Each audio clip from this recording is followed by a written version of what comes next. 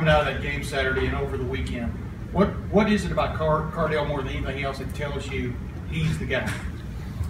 Oh, man. And is this a declaration that? Go ahead. I'm sorry.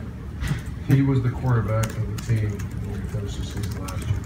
He was the quarterback in spring practice. He helped a lot. And he finished training camp as a starting quarterback. And at times he's been very good, at times he has not. To replace him, the other guys got to pass the ball, either up there or in games. That hasn't happened.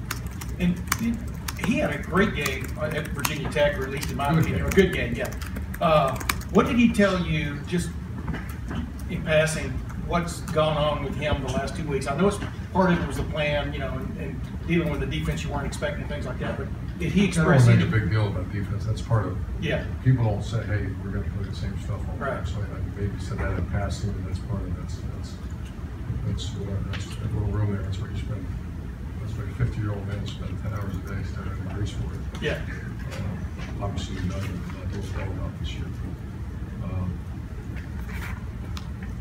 I kind of forget what I was going to Well, basically what I was asking was, what do you see in him that tells you he was just in a funk? It's not him. Yeah. It's the offense right now is in a funk.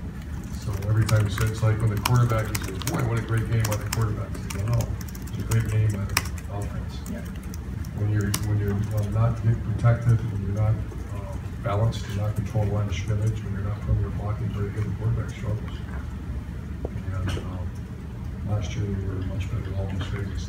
The key to offensive football for us, really, for everybody, is good offense. Is control the line of scrimmage, very good on the perimeter and blocking, and very good play action passing.